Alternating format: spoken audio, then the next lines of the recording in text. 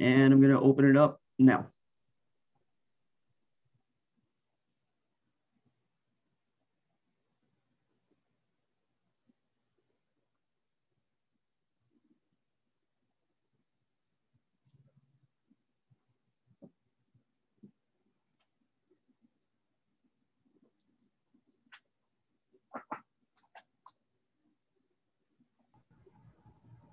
Welcome everyone who's just joining us. We are just giving it a moment to allow all the attendees to enter the room.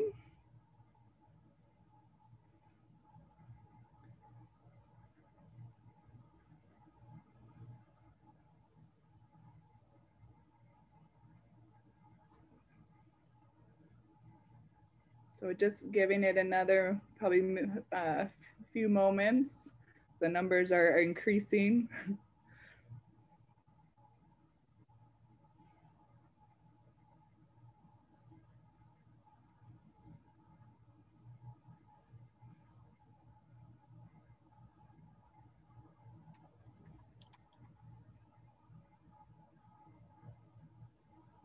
So thanks everyone for joining us today. I see people are still entering the space. And I'm sure that will continue, but let's make a start. So welcome everyone to the webinar. My name is Rosemary Morgan. I'm based at Johns Hopkins Bloomberg School of Public Health in the United States. I'm just gonna start by sharing my screen.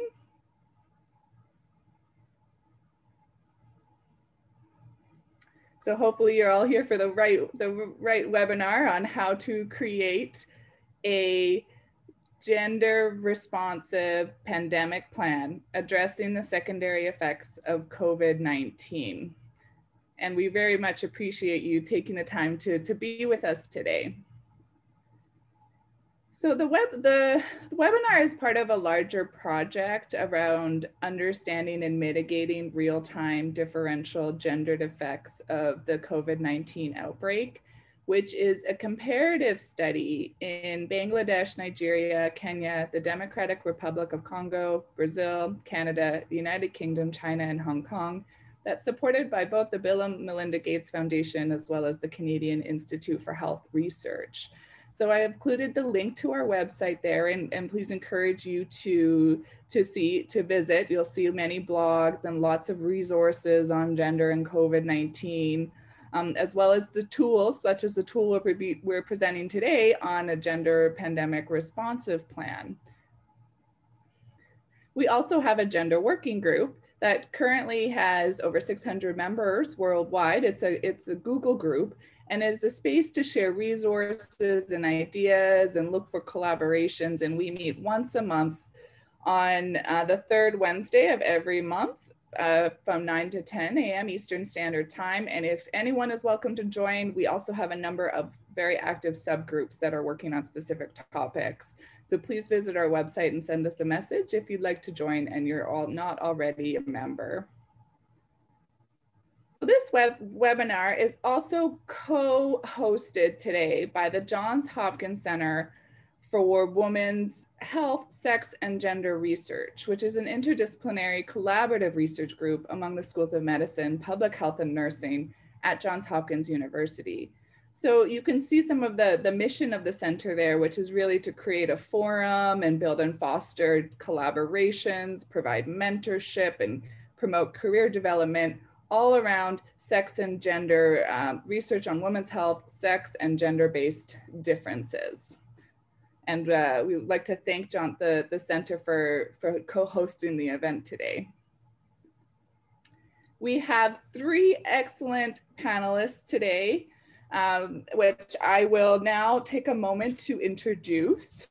So first we have Bruna Schall from the René Ratrou Research Institute from Veracruz in Brazil, and she'll be speaking on the gendered impacts of COVID-19. So Bruna is a postdoc at Veracruz, and she has experience with sociological qualitative research and is currently working with gender and vector control in the Brazilian context, and is also part of the larger Gender and COVID-19 project, which I just mentioned. Next, we have Erica Rosser from the Johns Hopkins Bloomberg School of Public Health, who will be talking about how to create a gender-responsive pandemic plan. So Erica is a research associate in the Department of International Health, and for the past decade, she has provided technical and managerial support for research studies focusing on low and middle income countries. She's also a core member of the Gender and COVID-19 project team and has contributed to the development of content, including tools for the website, including the brief that we are discussing today. And next, we have Laura Turkett from UN Women, who will be talking about UN Women's plan for equal gender equality, social justice, and sustainability in the wake of COVID-19. So Laura is the Deputy Chief of Research and Data at UN Women. And for the past decade, she has worked at UN Women leading major research and data initiatives that inform the organization's advocacy objectives and empower civil society and governments to seek and implement change. So she leads the organization's flagship report, Progress of the World's Women, and is currently working on the Plan for Equal, which she'll be speaking about today. Laura is also a co-funder of the UN Feminist Network.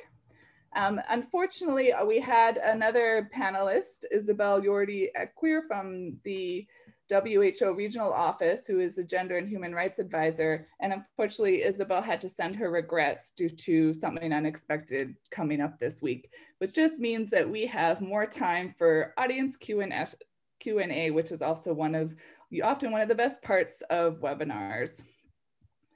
Just go over some quick housekeeping with you before we begin.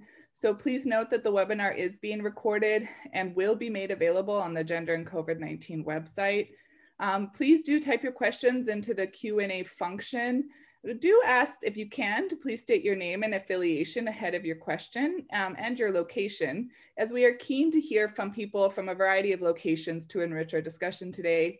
Please do try to keep your questions brief so we can get in as many as possible. And don't worry about spelling at all. The act of contributing is valued much more highly than the art of spelling. And you can contact me via direct message if you'd like to ask a question, but would prefer to remain anonymous. That is completely fine. Also feel free to use the chat box to chat with other attendees, but try to ensure that all questions are asked in the Q&A function. We'll be moderating and reviewing the chat box, but there might be a chance that we miss your question if there's a lot of activity in there. So live closed captioning is available for this webinar, and you turn it on by clicking on the closed caption button at the bottom of the screen. You can also turn on the subtitles or the live transcript. So there's two options there. You can email us after the webinar at the email address here with any follow-up questions or points.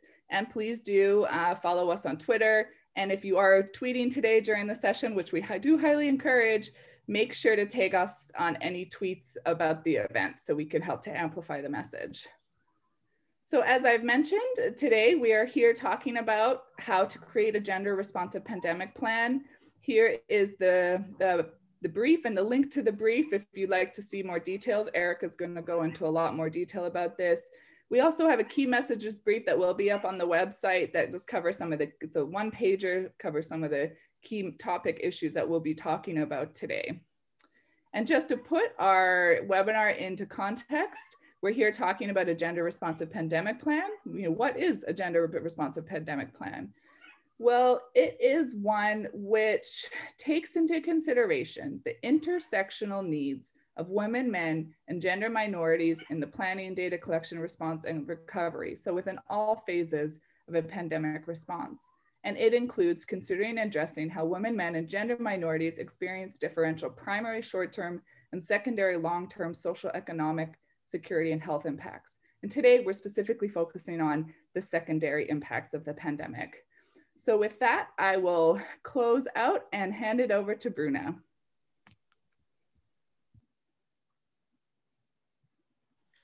Thank you, Rosemary, for the introduction. I will share my screen. I'm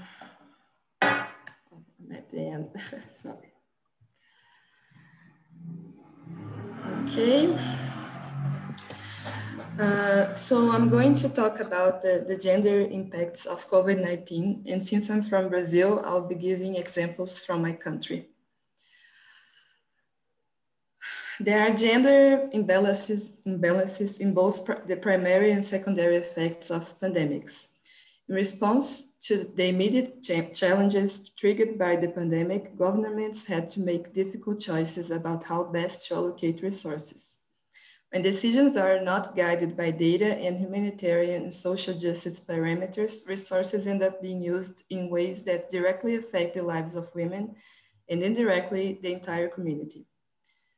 For example, in Brazil, the Minister of Women, Families and Human Rights spent only 53% of the budget in 2020. 97.3% of the budget for women's rights was not spent, and no money was spent on actions for LGBTQI people. We argue that these 6 priority areas required urgent attention. I'm going to talk about each of them, giving examples from Brazil. Women, girls, and LGBTQI people are the most affected by gender-based violence. Although the risk of GBV is higher with social isolation, we should not say that it's the result of social isolation, but of a patriarchal structure that makes women subject to successive human rights violations. In March and April of 2020 in Brazil, feminicide and calls for the call center for women in situations of violence increased, where records of rape and bodily injury resulting from domestic violence dropped, which does not mean that a real drop in these occurrences, but a greater difficulty in making complaints during the pandemic. Although worse mental health outcomes are being reported among the whole population since the start of the COVID-19 pandemic, some groups are more affected. A rapid systematic review showed that being a woman is the second factor most associated with mental health problems, behind only being exposed to COVID-19. We did a gender and race analysis of an online survey with public health professionals in Brazil and saw that women, especially Black women, report feeling more afraid in the pandemic than men.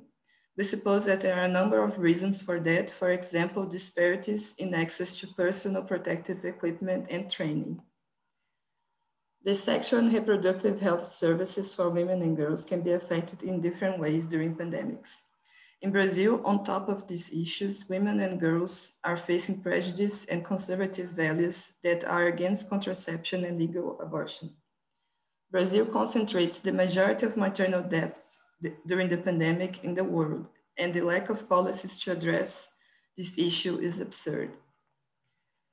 Doctors are recommending that women don't get pregnant during the pandemic crisis, but patients report the cancellation of IUD insertion in public health centers, and the UN warned that there is a shortage of condoms.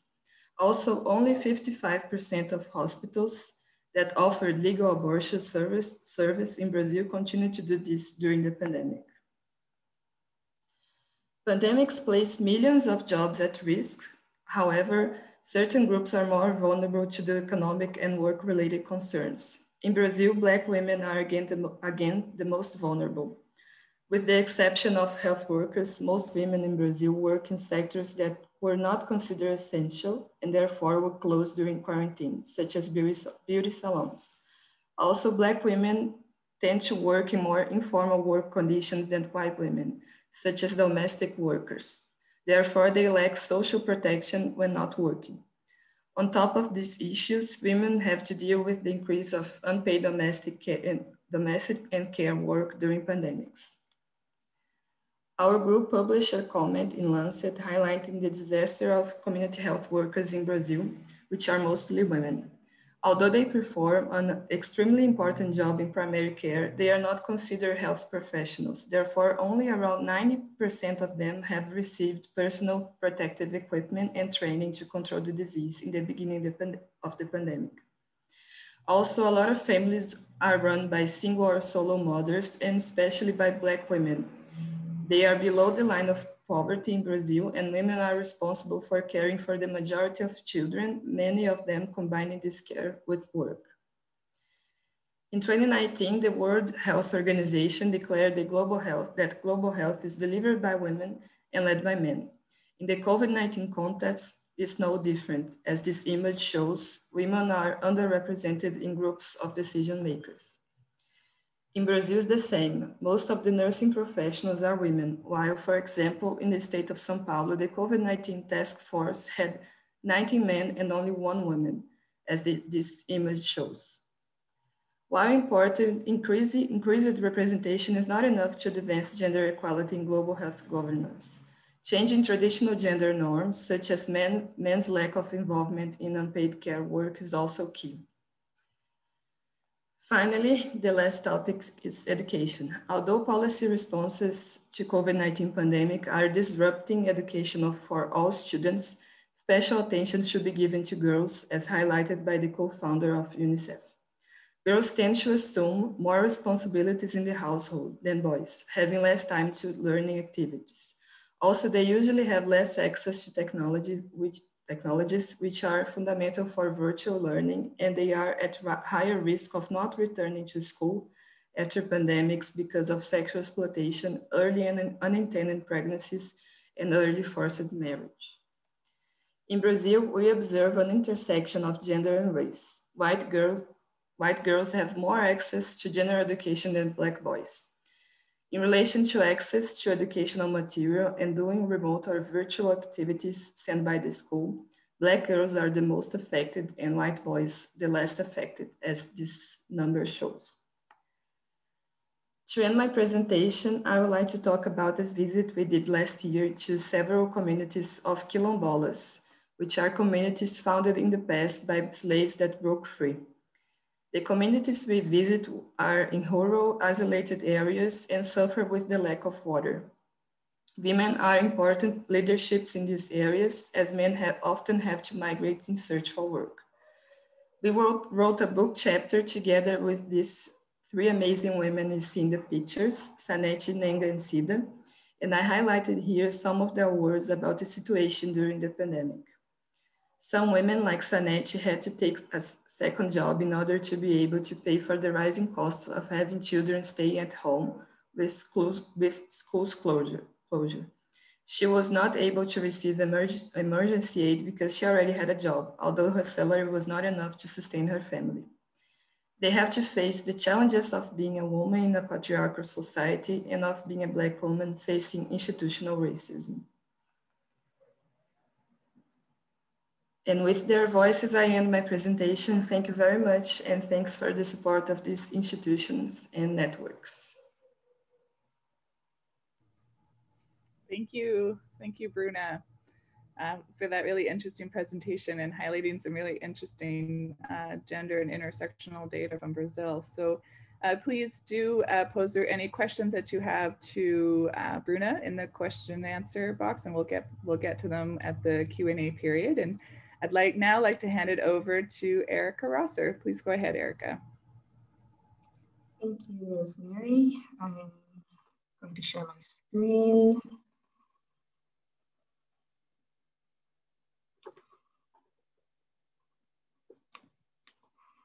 Okay.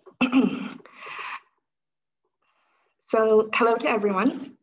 One of our goals in creating this brief was to create a tool for policymakers, practitioners, and researchers. My goal today is to show you how to use the brief to create your own gender-responsive pandemic plans and to inform pandemic policies and activities. So Rosemary already covered this, but to drive it home, a gender-responsive pandemic plan takes into consideration the intersectional needs of women, men, and gender minorities. And this applies to all stages of the process, from planning and data collection to response and recovery. The contents of our brief fall under 6 main sections.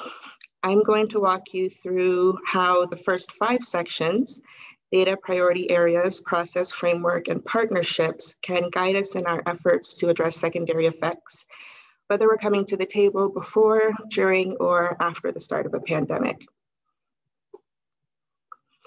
You can use the framework template at the end of the brief to make sure you're considering steps that you need to take at every stage of a pandemic to demonstrate how to record activities and indicators for each priority area. I'm going to use a single illustrative example throughout the presentation, mental health.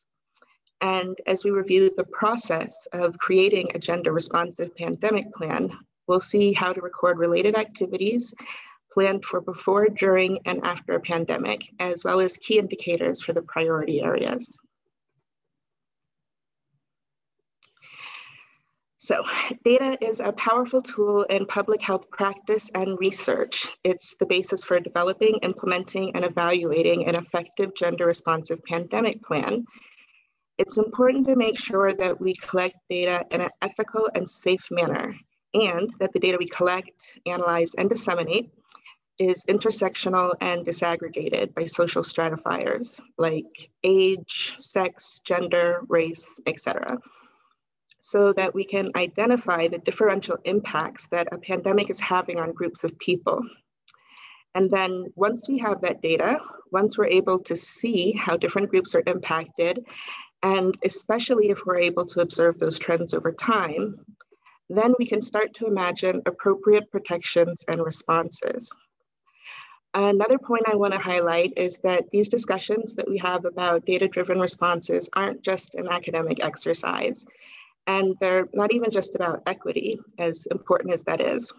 Having intersectional disaggregated data is about epidemiology too, and can have real epidemiological consequences in pandemic management. According to a WHO report published in June 2020, 57% of the approximately 3,500 confirmed and probable cases of Ebola during the 10th outbreak in the DRC were women. 29% were children.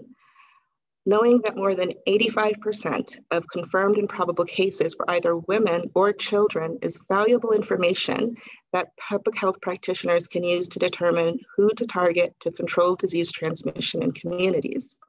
So gender matters, and gender disaggregated data matters. It's best to use context-specific data to inform pandemic policies and programs. However, we also know that the 6 priority areas that Bruna highlighted for us have proven problematic and important in past pandemics and during COVID-19. So this section of the brief can serve as a guide of areas that we should pay attention to when looking within a specific context. This section summarizes which vulnerable groups are key to pay attention to for each priority area. What are some of the pathways and underlying factors contributing to making each of these areas an issue during pandemics, and some of the negative consequences that can be expected if these areas are neglected. So this section of the brief can serve as an example of what an intersectional gender analysis might look like for each of the priority areas.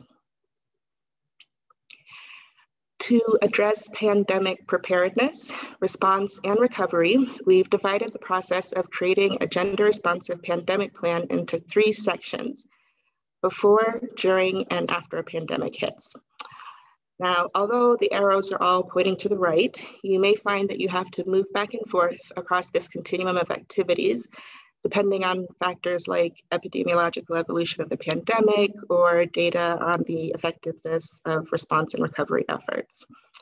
And I also want to draw your attention to the arrow down at the bottom that stretches across each of the stages: continuous intersectional disaggregated data collection, which should be constant. Okay, so let's talk about pandemic preparedness. Some of the key steps at this stage are making sure that we commit sufficient material and financial resources to respond to needs when they emerge, and deciding on specific strategic and operational plans, and then drafting policies to clearly outline and communicate set plans.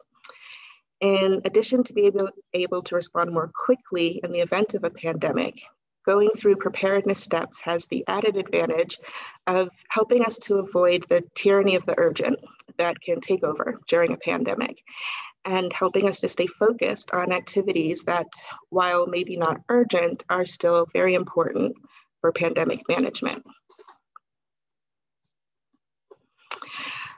What would applying these steps towards pandemic preparedness look like in the context of mental health? Two illustrative examples that relate to this stage of the process are identifying budget lines for mental health support and drafting policies for at-risk groups like essential workers across all sectors. Over the past year, we've all become overly familiar with this next stage, pandemic response. The three key activities here are implementing response efforts, assessing the implementation and effectiveness of activities and programs, and then adapting them based on findings. If we haven't been able to take the steps for preparedness, the inclination when a pandemic starts is often to only prioritize emergency measures. And it can be all too easy to think that launching into data collection is not a high priority. But the best way to respond appropriately is to do a rapid gender analysis to inform strategies for response. If we're sufficiently prepared when a pandemic hits and we're ready to roll out planned programs and activities, then assessment will take the form of monitoring both process and outcomes over the course of implementation. It's also going to be important at this stage to continue to evaluate the current context during the pandemic so that we can adapt priorities or activities in response to the actual situation. A detailed pandemic plan, it's an incredibly valuable resource, but it should be looked at as a living document to be reviewed and revised if there are changes in global guidance or the data or inputs from representative partners, for example. As we continue to talk about the response stage, I'd like to suggest a simple method for turning each of the recommendations in the brief into specific objectives or activities. So here's a chunk of text from the process section of the brief. As you read, you can pick out activities like undertaking a rapid gender analysis to identify priorities, risks, capacity, and resources, and then add that to a checklist of activities that need to be completed at this stage. The next activity in this section would be using the information from that analysis to inform strategies for response, and so on. You can then input those activities into the framework template in more detail according to priority area. So continuing with the example of mental health activities that you might plan for during a pandemic could include increasing availability and accessibility of services or training providers to screen for psychological distress. Even if you already have a pandemic plan, creating a checklist and then reviewing your plan with that in hand can help to identify gaps in plans or to adapt plans to make them more gender responsive. The secondary effects of pandemics don't end for everyone once the pandemic is over. During the recovery period, the types of programs and activities that will be appropriate may be different from the ones implemented during the pandemic, or they may be a continuation of the same responses.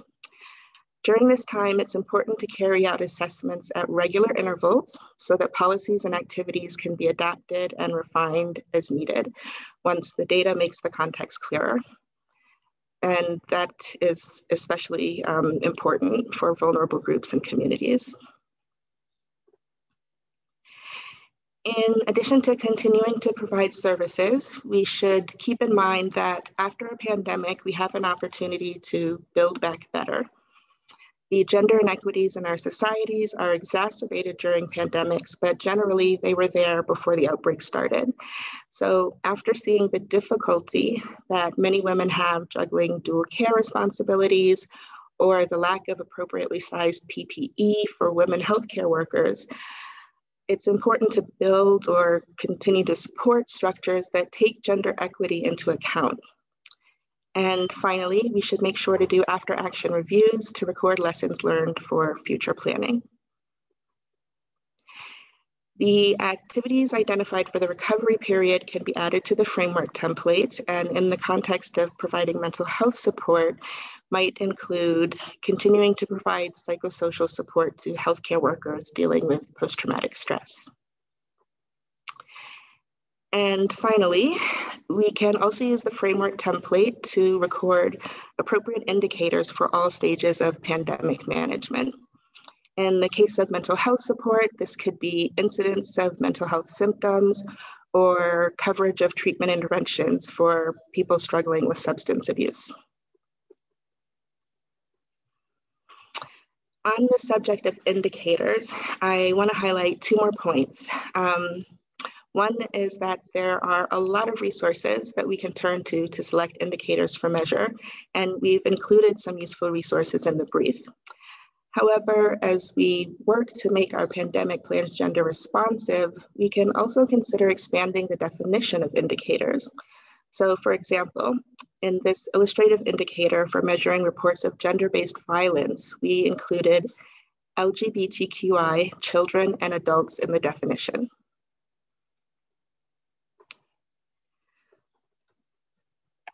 And then earlier in the presentation, we discussed that data should be safely and ethically collected. How we collect data for certain priority areas is something that we want to carefully consider during a pandemic. This same indicator, for example, can be difficult to track with phone surveys during a pandemic because people may be confined to their homes in unsafe environments. In those moments, we can consider proxy indicators like the number of calls to domestic violence hotlines or police reports. We can also consider alternate sources for data collection. For example, the Brazilian government started a campaign against domestic violence during COVID-19, where people can ask for help by showing pharmacy attendants a red X on the palm of their hand. Data generated from these pharmacists, for example, could be used to complement official data on gender-based violence. Partnership. It's an important part of any gender-responsive pandemic plan. In the brief, we talk about how pandemic impacts are not limited to the health sector. They require multi-sectoral and multi-level action. This section of the brief can serve as a guide to think through key questions like the ones highlighted here on this slide. Gender experts, for example, are key because they can help to build capacity for gender analysis, which isn't widely used. Stakeholder mapping. There are advantages to having started this process before a pandemic hits, but it's a useful and important exercise at any stage, and it can help you to make key decisions like what sectors are impacted by this priority area. So are you looking at the health sector as well as the education or economic sector? What level of partners can I bring in? Each level will have different advantages and limitations. National level partners may have a wider influence and impact, while local level partnerships would probably provide better insight into the realities on the ground, and they may already be conducting activities.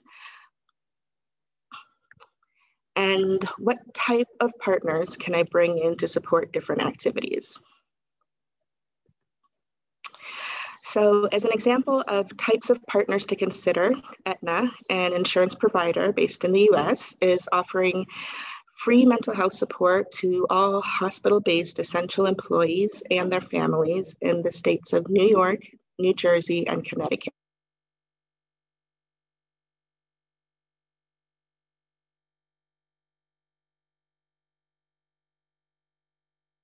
To address mental health at a national level, the Ministry of Education in India started a website that offers psychosocial support to students during COVID-19.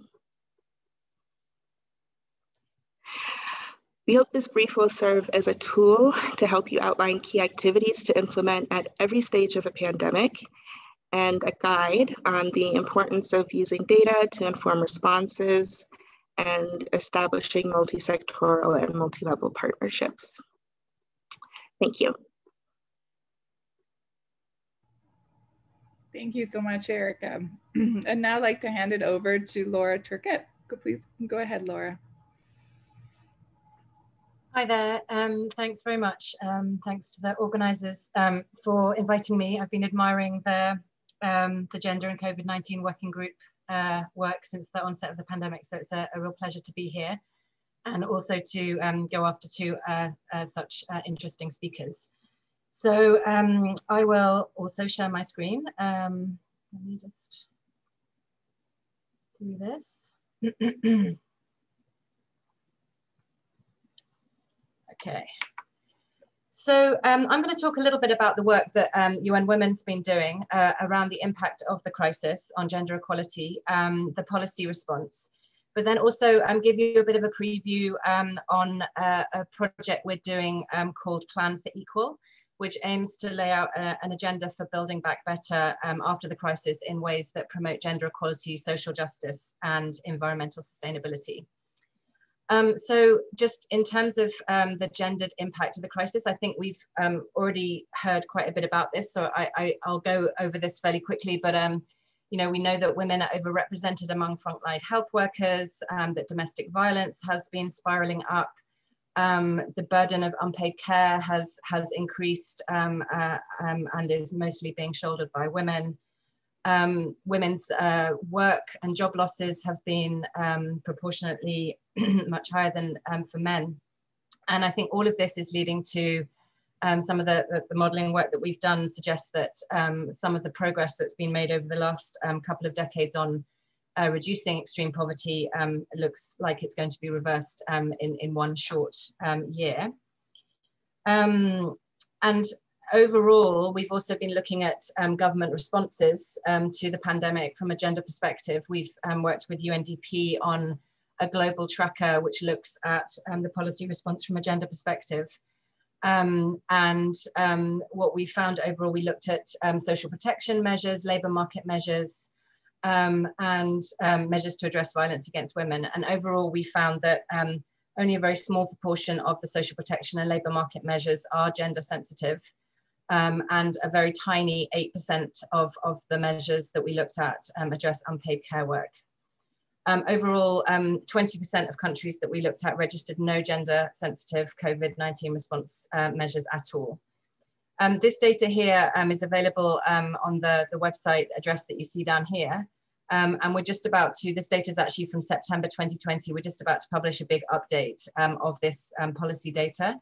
And we'll also be including some really interesting new information on women's representation in COVID task forces.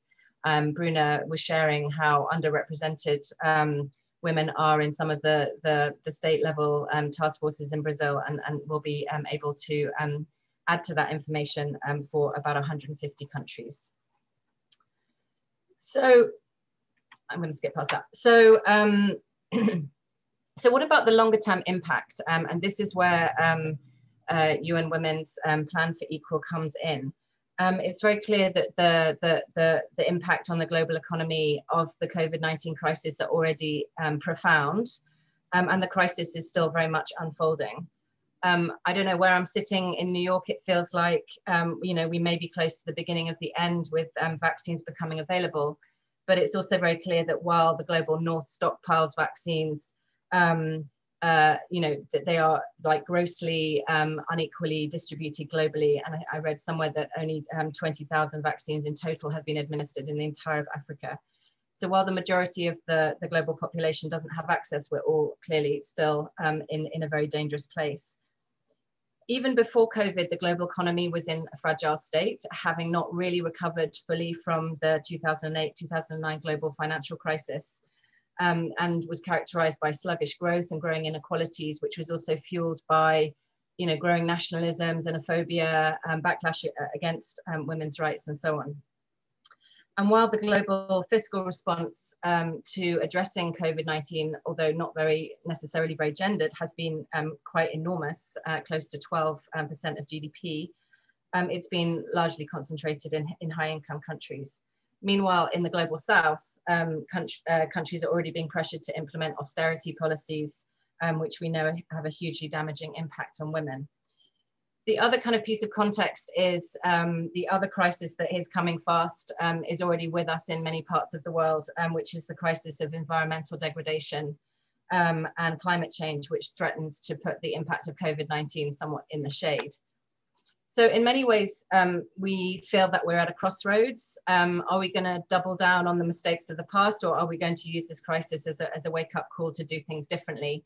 And this is the context against which we are working on our Plan for Equal, which aims to guide policymakers and advocates to influence the creation of a more equal and sustainable post-COVID world. The plan will bring together a visionary agenda, but also with a set of concrete steps that will help us get there. And it's been informed by a multidisciplinary set of insights from feminist economics, from feminist ecology, from gender and social policy, and it's been guided by an amazing expert advisory group, and we've been working with some leading thinkers and activists to bring the information together. So the Plan for Equal is about creating an economy that centers care for people and planet. And we want to sort of center this, this question of what is the economy for? We want to kind of propose that the answer of that is that the purpose of the economy is to enable the survival and flourishing of life, and that therefore we need to make policy accordingly. And we've identified three interlinked policy areas, which are about creating a caring economy, generating sustainable livelihoods, and gender just transitions to environmental sustainability. And then there are a couple of sort of, you know, how do we get there points as well. So I'll just spend the rest of the time that I have talking a little bit about each of these. So in terms of creating a caring economy, this is really about placing at the center and adequately supporting what many have come to now realize is essential, which is the care for others, and also ensuring the greater recognition and reward for the people that provide that care. We think that rebuilding our economies can have investments in care services at their center, whether that's you know, child and elder care services, healthcare, and education. To give one example, it's estimated that 18 million health jobs are needed to meet the SDGs by 2030. So it's a way of generating employment. And by the way, also these jobs are green jobs. And the second part of this is also, you know, it's not just any old jobs that we want to create, but decent jobs, and ensuring the rewards and the rights of paid care workers are protected. And I think in this crisis, we've seen how the occupational health and safety of care workers, and particularly at the bottom of domestic workers, of community health workers and so on, have been so kind of compromised and endangered. In terms of generating sustainable livelihoods, I think one of the things that we've seen, if not very gender responsive, we have seen a big social protection response to the crisis. But I think it remains unclear as to whether the temporary measures that we have seen can be made more permanent, and whether the kind of gaping holes that we've seen in social protection systems can be plugged on a more sort of permanent basis. So one of the challenges that we want to kind of look at is that the issue of the kind of missing middle, which is where mostly informal workers who are not considered poor enough to qualify for narrowly targeted social assistance are, you know, falling out of the framework of the social protection systems we have. And so attempts have been made to plug these holes, but the question is whether we can extend those measures and really think incrementally about how we build universal and gender responsive social protection systems that then move the millions of women and men in the informal economy to more formal forms of work. The other issue that we want to look at under this heading is around the kind of the broken global food system and how that impacts on you know, the livelihoods of women, on health, and also on the environment. So the third area is about gender just transitions to environmental sustainability. And this is an issue that we've been hearing a lot more about lately. The idea that, you know, in order to move economies onto more sustainable patterns of consumption and production, particularly workers' organizations have been calling for a just transition to protect workers' rights. And the most common kind of approach to this has been a sort of do no harm in terms of those jobs that are at risk, particularly in kind of polluting fossil fuels and carbon intensive industries. But what we want to suggest is that we can have a much more expansive view of justice and expand that out into a perspective of a gender just transition to ensure that gender inequalities embedded in social and economic life are addressed as part of that transition. So in terms of how we get there, we have two kind of important how-to areas. And the first goes back to where we started on the issue of macroeconomic policies and the real urgency to align those policies, you know, thinking again about what is the economy for, aligning those policies with the kind of social, environmental goals that we're interested in achieving. And then the second is about, you know, feminist leadership for progressive policy change. I think in this crisis, we've heard a lot about how having a woman head of state is, you know, a sort of a ticket to a better pandemic response. And of course, we know that it's tempting, but we know that that's too simplistic, really, and that feminist change is complex, it's context specific.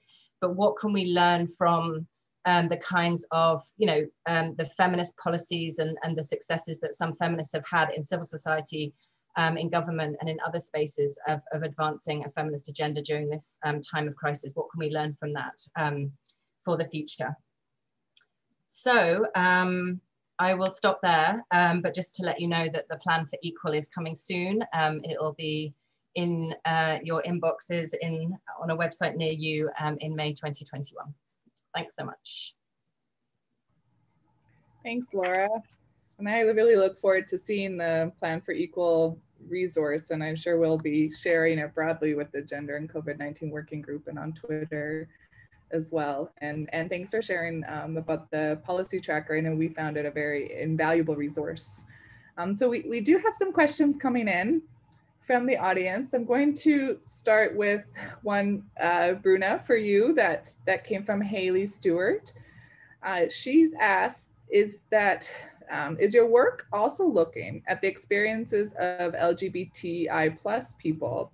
Also, she was shocked by your point about the ministry having used none of their budget to support this community. Thanks for the question, Haley. Yes, we will look for data about the LGBTI community. We will start a gender policy analysis that include them, and hopefully next month we will start doing field work that will include LGBT people. And yeah, it's a shock about the ministry not using, but it's not a surprise, unfortunately, because our government is very conservative. The current Brazilian government is very conservative.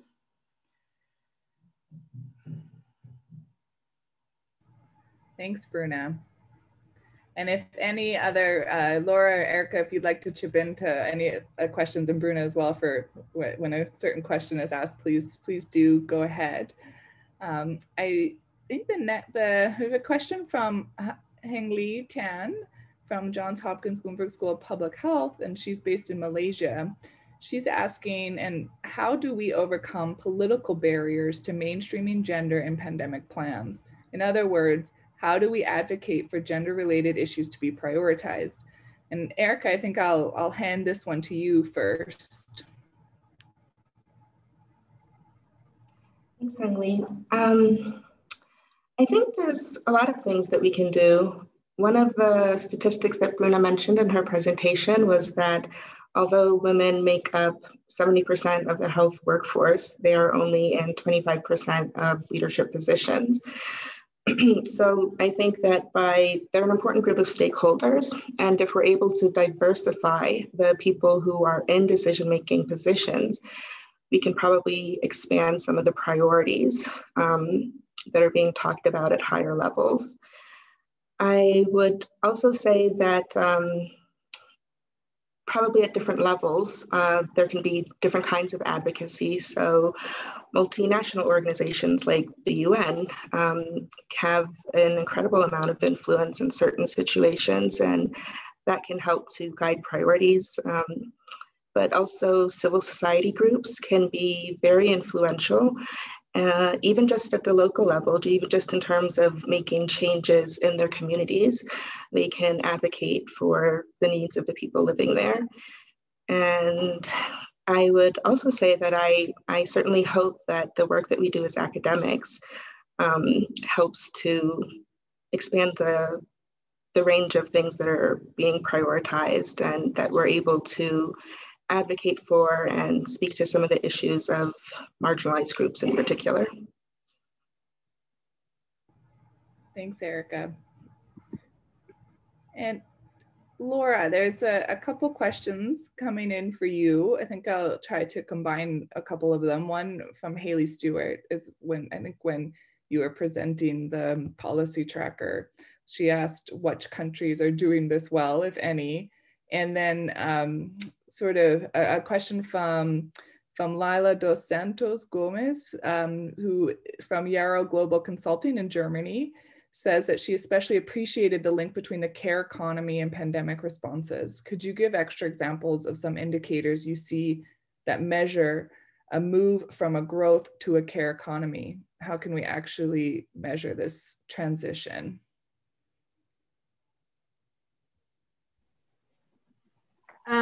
So on the which countries are doing well question, on our tracker, on the tracker site, I can put the link again in the chat. We have a series of fact sheets about the tracker data, one for global and then one for each of the regions. And at the end of each of those, we have examples throughout, but at the end of each of those, we have a kind of case study on a country in that region that's sort of doing relatively better. The one that that we are sort of we're kind of talking about quite a bit at the moment is Argentina.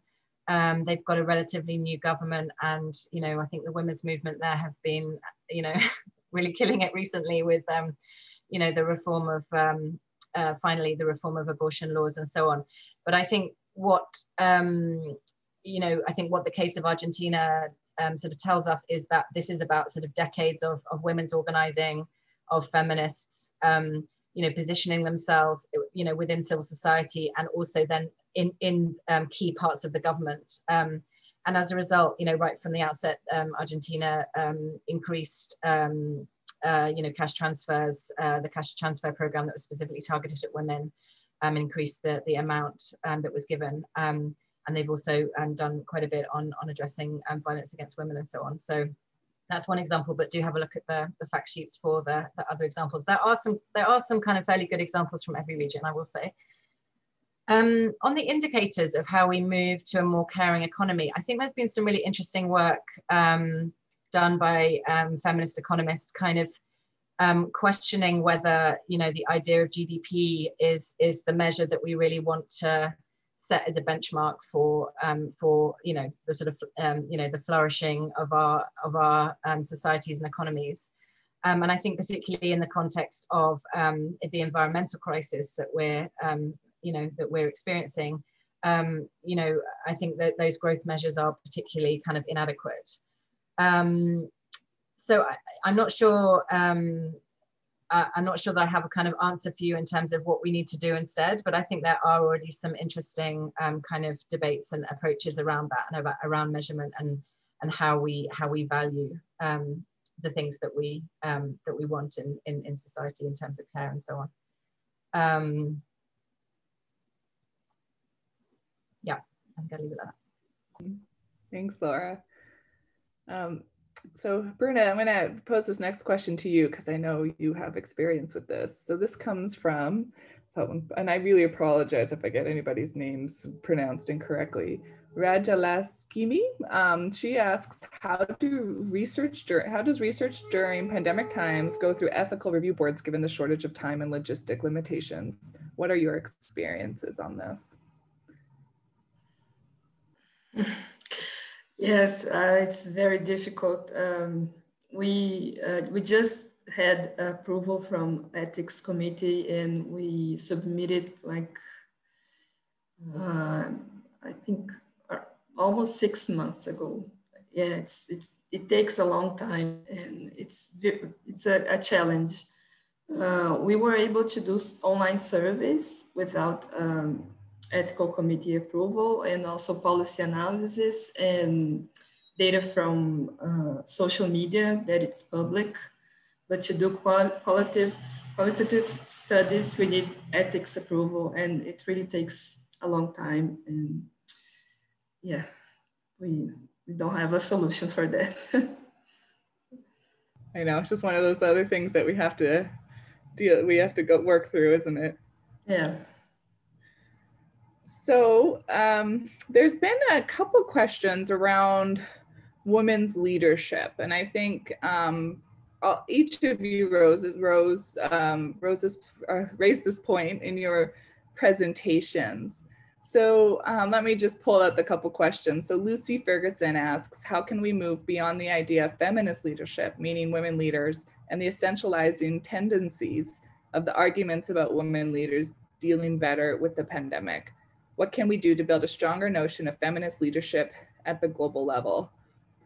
And here's another one from Savita Kulkarni, who asks, is there any evidence to suggest that women in decision-making positions have developed more gender-responsive pandemic plans? Or is it too early to come to any conclusion regarding women leaders demonstrating transformed decision-making?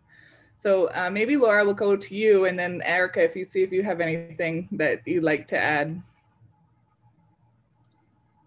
So, I mean, I think, we've seen a lot in the media about how, women leaders have been, responding more effectively to the pandemic. I see Jennifer Piscopo is on this call, and I think she is one of the ones that has written recently kind of debunking that idea in the sense that it tends to be the result of kind of selection bias in that, the countries that have women leaders also tend to be, those that are maybe in a better position to be able to respond in terms of, being having greater kind of state capacity and having stronger states and so on.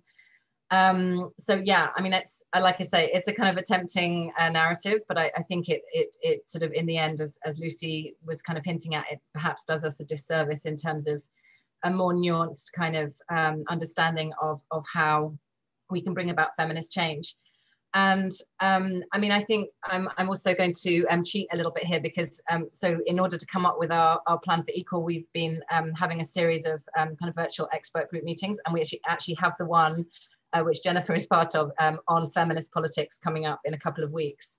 So I think in that forum, we're going to have a really interesting conversation about what are the kind of key ingredients for having a more having a greater integration of kind of feminist politics within kind of mainstream policy making. And I mean, I think I think it's obviously very context specific and all the rest of it, but hopefully we can kind of draw out some of the kind of key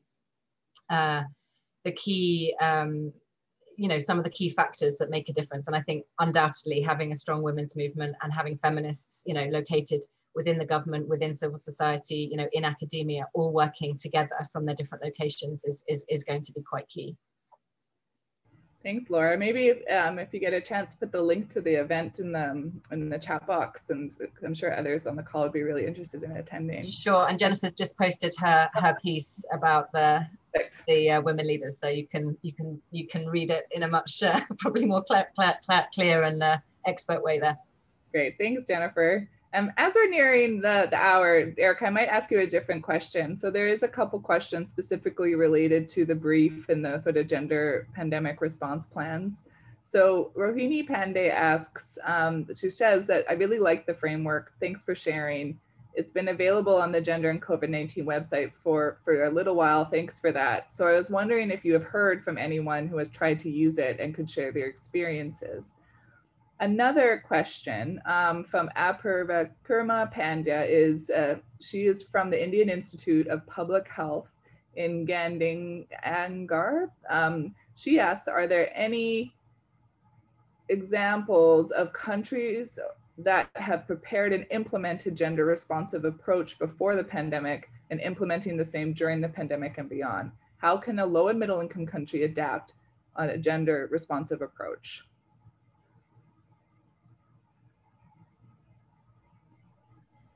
Thanks, Rosemary. So the first thing that actually came to mind was you were reading the second question, was the UN Gender Tracker, which, as you mentioned, is an incredible resource. And I even had a table for my presentation with some examples of gender-sensitive measures that different countries have taken during COVID-19, but there wasn't enough time to go into it. But I would recommend that you look at that, because you will really see just a range of different activities, things related to budget. So there are examples of different stimulus plans or tax measures that were implemented for vulnerable groups. And I think that one of the things that is useful to consider when looking at something like the gender tracker is that people may not necessarily intend for their pandemic planning to be gender responsive. They may not define it that way, but they may still be making decisions that are gender sensitive and that are taking different groups into consideration. So that's a very good resource to start with. Thanks, Erica. And we are right on the hour, but just Laura, Bruna, is there anything for that question that you might like to add? No? Okay. We are on the hour. We have received many more questions, and thank you for that. There's some really interesting questions, like from Mara Betron asked about vaccine rollout, which I think is really important. Amy Margoles asked about social protection and how can we actually kind of modalities for sort of measuring that and response to that. And Ken Chan Lama asked about examples of LGBTQI participation and partnerships during research. And I'm sad that we don't have time to get to these really, really interesting questions. And then Heather Allen asked really important questions about gender and transport, about it having been reduced, has been, and a huge impact on women's ability to bounce back. And these are all very relevant and important questions. And I'm sorry that we don't have time to get to all of them, but would like to thank you all for coming today and being part of this webinar. The slides, we will make the slides available with permission from the panelists, and the recording will also be available online. So thank you everyone for joining us today. And I see Laura's put in the links to the gender tracker. So thanks for that. And yeah, please do visit the Gender and COVID-19 website, join our working group if you're not already a member, and there's lots of activities going on in this space that we'd love to collaborate with you on. Thank you, everybody. Bye. Bye.